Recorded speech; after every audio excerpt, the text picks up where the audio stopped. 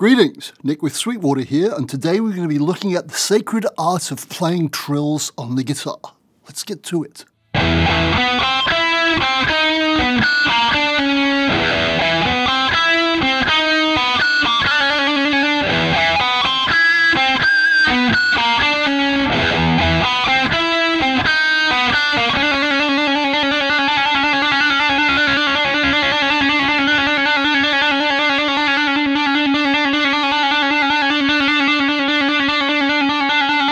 As you've just seen and heard, a trill is basically a rapid-fire burst of hammer-ons and pull-offs between two notes, just like this. Or this. Or this. Or even this.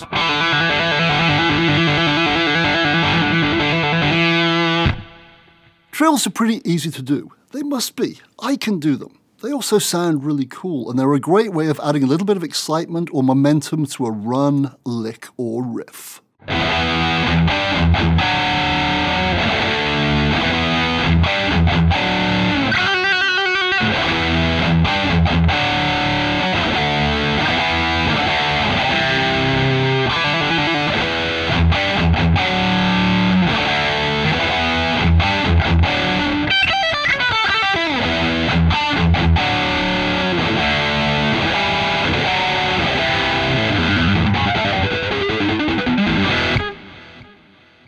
See what I mean?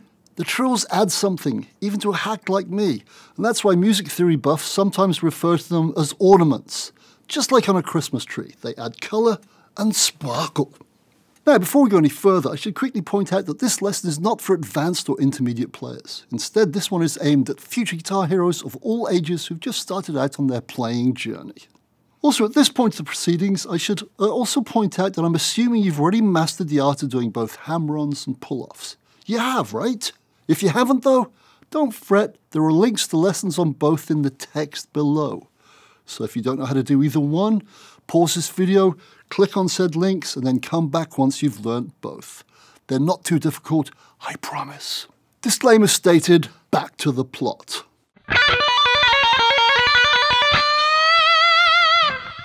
As already stated, a trill is a picked note followed by a rapid-fire combination of consecutive hammer-ons and pull-offs. So it's literally one pick, then hammer-on, pull-off, hammer-on, pull-off, hammer-on, pull-off, and so on, without another pick stroke.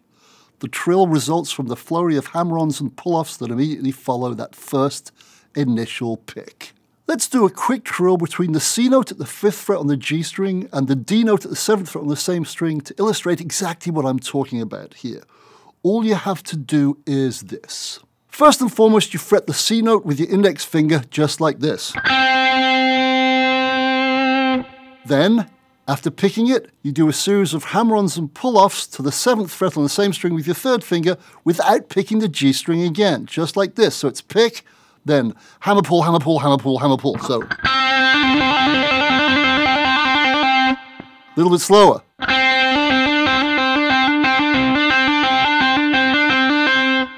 So, as repetition is the mother of skill, it's simply pick, hammer-on, pull-off, hammer-on, pull-off, hammer-on, pull-off, hammer-on, pull-off, and so on. As a result, a bunch of cool notes come out from one pick. Hurrah! And that, my friend, is what a trill is. A consecutive combination of speedy hammer-ons and pull-offs between two notes. In rock and blues, these two notes are usually in the same scale and also pretty close to each other, namely 1 or 2 frets apart, as you've already seen. Here's a quick descent of trills using the notes of the A natural minor scale on the high E string. And by the way, if you don't know this scale, once again there's a link below to a lesson that will teach you it. Anyway, that said, back to the lick.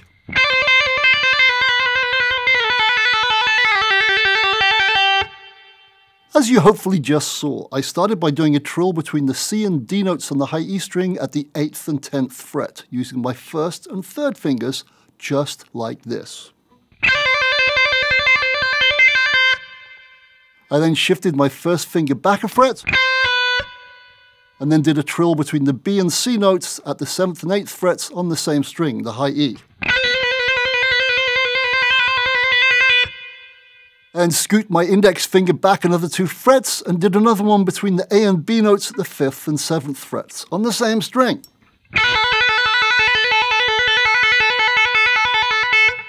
And then do exactly the same thing again, namely scoot back another 2 frets and do another trill between the G and A notes at the 5th and 3rd frets, just like this.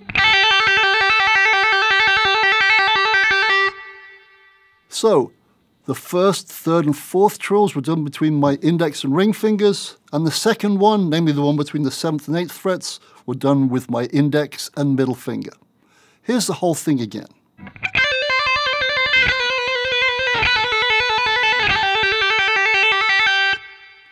And a little bit slower.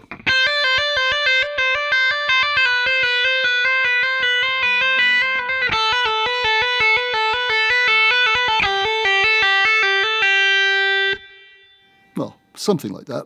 Oh, and just so you know, if you'd like tab for this lick or any of the other ones that are called out on the screen during this lesson, once again, there's a link in the text below. So, you don't have to take notes, just watch, learn, hopefully, and then look at the tab later. Dave Murray of Iron Maiden does consecutive descending and ascending trills all the time, and you can also hear the late great Edward Van Halen do a quick trill descent just before his game-changing two-handed masterpiece in Eruption, just like this.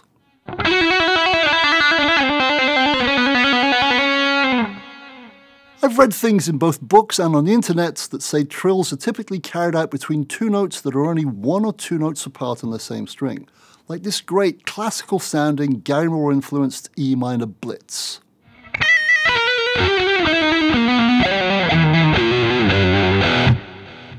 As you just saw, all 9 trills I played were between 2 notes, just 1 semitone or 1 fret apart on different strings. That said, you can obviously do trills between notes that are further apart, like this,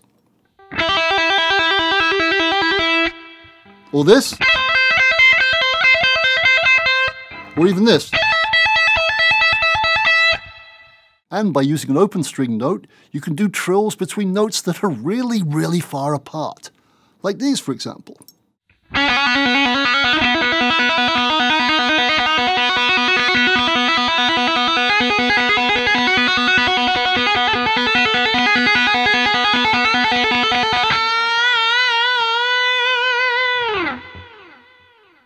Just a tad sloppy, but you get my point.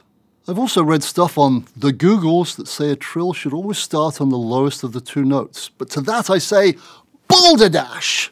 If you want to start a trill on the higher of the 2 notes, then go for it, just like this. Or this. Both sound good, right? A trill is a trill. Right. All we're doing here is starting our consecutive flurry of hammer-ons and pull-offs with a pull-off rather than a hammer-on. Simple stuff, but effective. Now a trill can be long and fast, like this.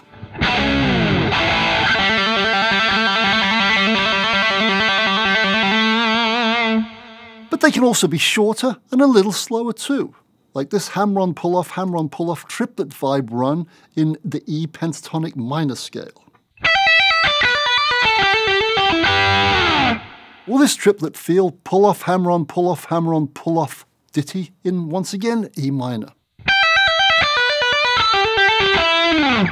And then, of course, there's this one that you may well recognize.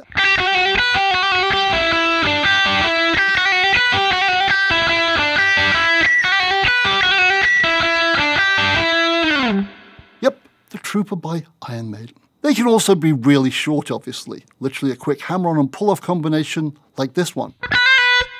A lot of players do these, like Brian May in a little-known song called Bohemian Rhapsody.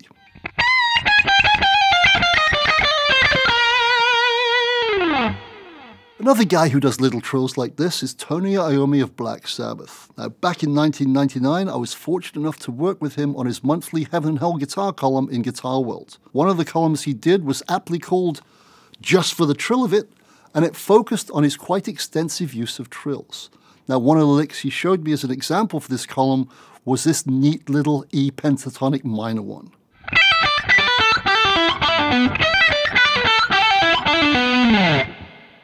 Tony described this one as having a stuttering stop and start sound to it, and stated also that it's something he does quite often. Now, if you take a trip down the music theory rabbit hole in the internets, then you might well find people referring to effective little trills like these as mordents or inverted mordents. Now, I'm far from being a music theory expert, not even close to be exact. That said, I can honestly say that I've never heard of these two terms before until now.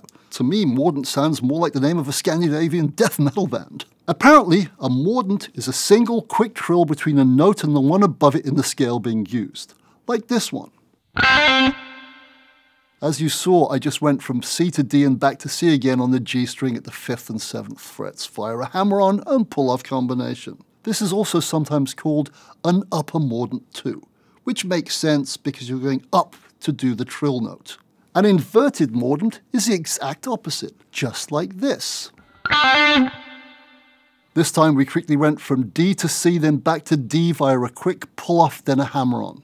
This one is also sometimes called a lower mordent. Once again, makes perfect sense because the note you're going to is lower. So, in the Brian May C minor ditty I just massacred, namely this one,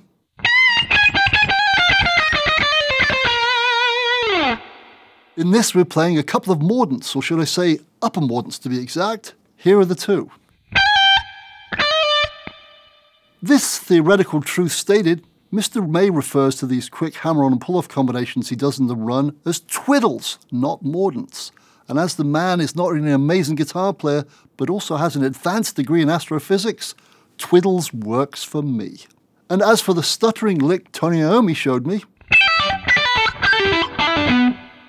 he specifically called it a trill run. And if the godfather of metal refers to mordents as trills, that's more enough for a mortal hack like me. So not to overly confuse the issue, let's just call them little trills. Got it? Good. Case closed.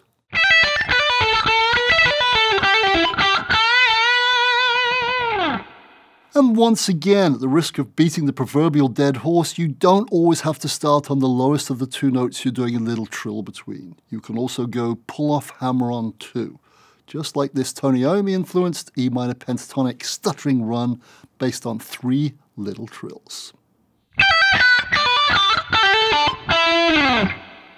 And if you're suffering an OCD case of wanting to be TC, TC being an acronym for theoretically correct, you could always call this one an inverted mordent run. Hurrah! And there you have it, my friend. The simple but seemingly effective consecutive combination of hammer-ons and pull-offs that create the wonderful art of trilling.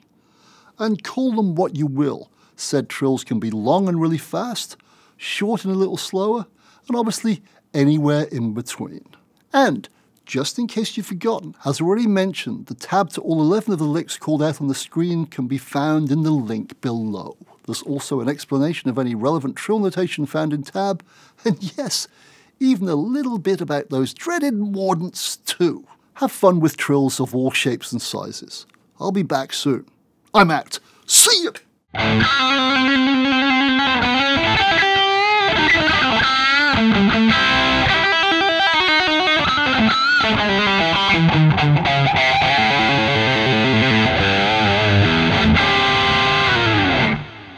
Thank you from the very bottom of my heart for watching.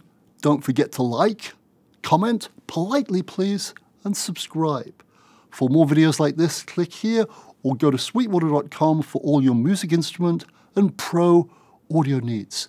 Have a wonderful, wonderful, wonderful day. Goodbye.